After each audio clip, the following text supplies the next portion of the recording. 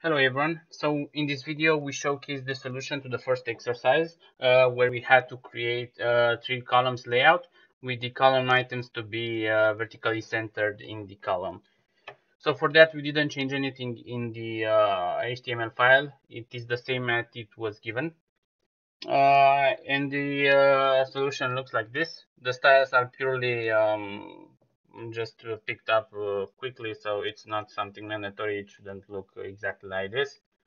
But as you can see, we have three equal columns with three items each, where we have a different style when we're hovering the cursor over them. So for that, the solution lies in the style.css file, which you will find on GitHub as well.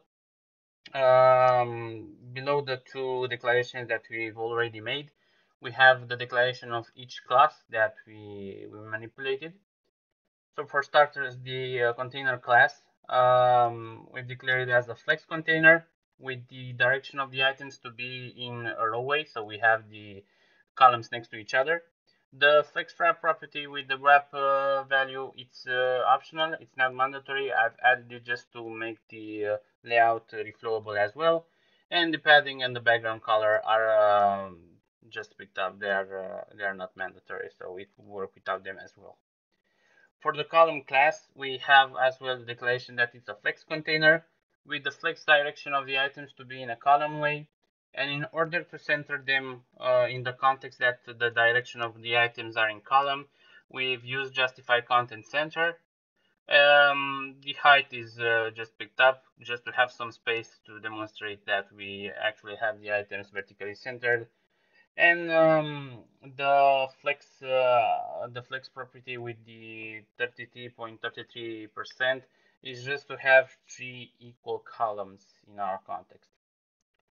The column item class, it's actually the item in the column where we've used it as a flex container just to align the text in the center.